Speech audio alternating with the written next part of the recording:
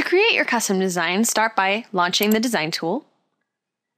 And the first thing you need to do is set your surface details. It's important that you measure your space so that you can be sure to get an exact fit with our design. And then enter the dimensions of your space here. You don't need to put the full dimensions of a whole wall. What you'll want to think about is where the design will go. For example, I'm planning to apply my statement above a queen-size bed. My queen-size bed is 60 inches wide, and I've got about 2 feet and 10 inches above it that I can decorate. So I'll enter the full 60 inches, even though I really don't want my design to be the full 60 inches, and this will let me see how it will look above my bed on the computer screen, and then I can adjust the margins on either side according to how I like the look. Now that you have the size dimension set, you'll need to choose the color of your wall. This is just a feature to help you get an idea how the design will look in your home. You don't need to worry, there is no background included with your lettering. This is just a visual tool for you. Now the next step is to make our statement. You can select this text either by clicking this drag tab, as long as it says the original text here, or you can always just drag and select that way. Then delete this text and type in the statement you'd like to make.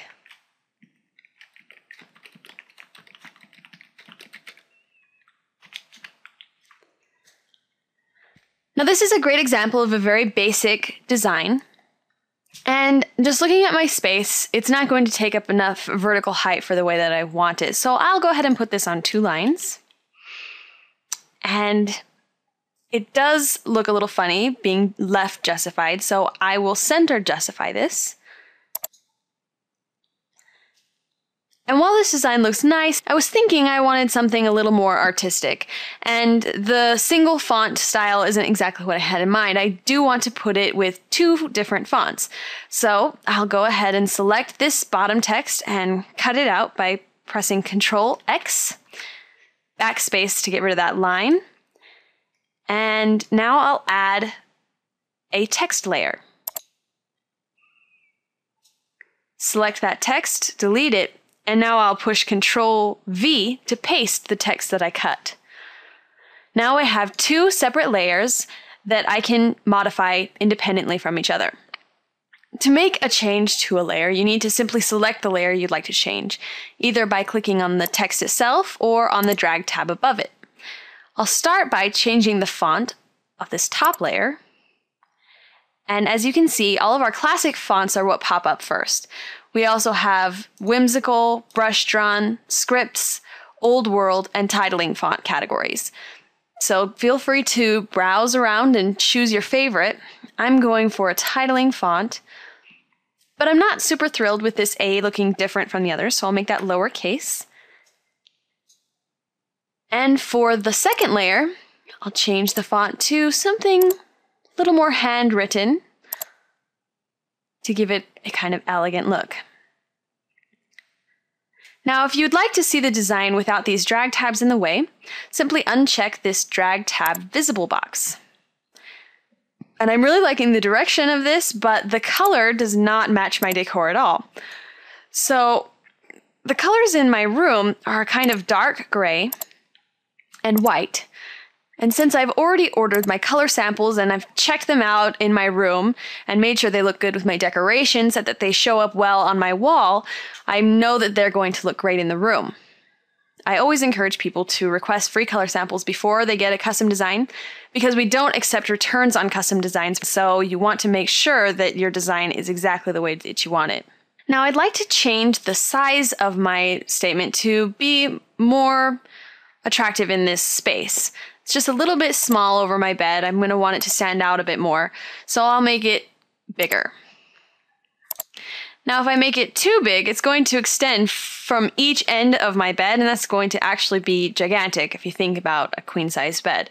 It's not actually going to be visually appealing either to extend the full width, so I'm going to give it a little bit more of a margin on either side.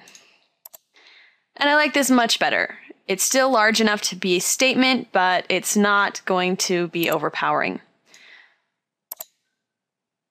Now I'll change the size on this. And one thing to note about the sizing is that this number, you may be tempted to say, oh, that must be that I'm changing this to be 10 inches. And that's not the case at all. That number is referencing the size of this box, from the top of this box to the bottom of this box, assuming that you're looking at one line text.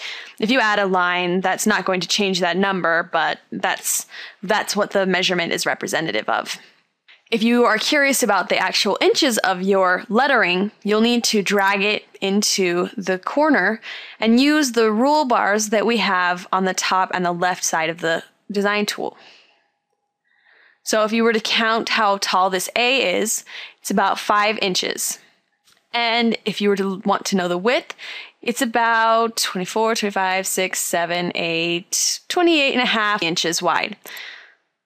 So go ahead and just position it the way that you want. And one more note about the price of your design. Our price is based on two things: the amount of letters or characters that you have in your design and the size of those letters or characters. Things that won't change the price are extra space returns or extra spaces.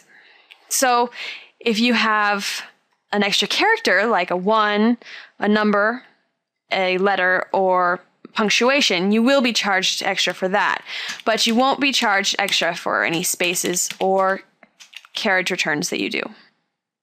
So I like this design. I really love where this is going, but it's missing something. I'd like to add an embellishment, and the way to do this is to click Add Embellishment Layer and choose from one of these categories here. I'm looking for something maybe ornamental, and I like this embellishment. When an embellishment appears on the screen, it will always go to the top left corner of the design tool. So you'll have to select it by clicking right on the design. It has to be the actual design you're clicking on, not on the white space underneath, or else it won't grab it. You can tell when you're about to select it because your cursor will change to a little hand. And that's how you can select it, move it around, and change things about it. So I'm going to change the color to be white, and I'd like to make it a little larger. The size of embellishments is different from the font sizes in that this number does represent the width in inches of this embellishment. So this particular embellishment is measured from side to side because it's a wide embellishment. If it was a tall embellishment, it would be measured from top to bottom. So you'll be looking at the largest dimension of the embellishment for that number. So I like the way that this looks. I want to give this some overlap here. Now, when you receive your statements in the mail, each layer will arrive on its own individual sheet. So you can position each layer however you would like by applying the correct layer first on the wall to choose which one will go in the background and then which one will be overlapping. So it's not essential that you have it correctly while looking in the design tool. However, if you would like to see how it would look, all you need to do is select a layer to bring it to the front.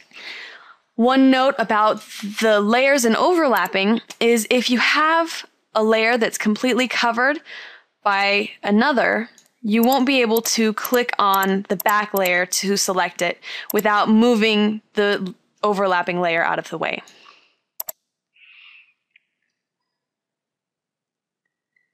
One last note about layers. If you have a layer in your design that you don't want to have anymore, say you change your mind or you got there by accident, don't drag it off of the screen. That will leave you paying for all of those letters in that statement. Don't delete the text because that's just going to be confusing to you when you see a layer in your cart that doesn't have any text involved.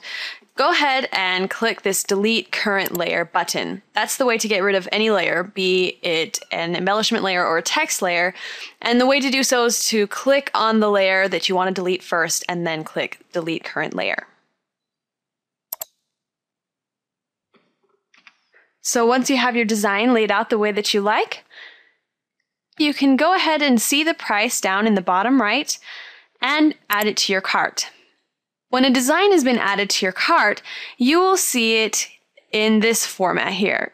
Each layer will be described by listing the text, the font, the color, and the size, as well as the justification, centered, left, or whatever it was.